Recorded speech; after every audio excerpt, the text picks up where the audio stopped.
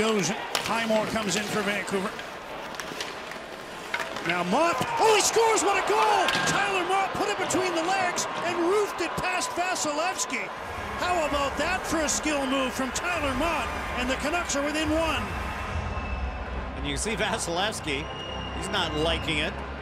But that Braden Point breakaway becomes even bigger now with Thatcher Demko making the save, and now Tyler Motte getting the Canucks within one.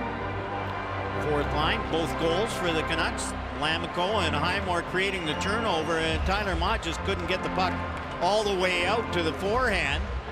And so does the dipsy doodle through the skates, through the legs. Boom.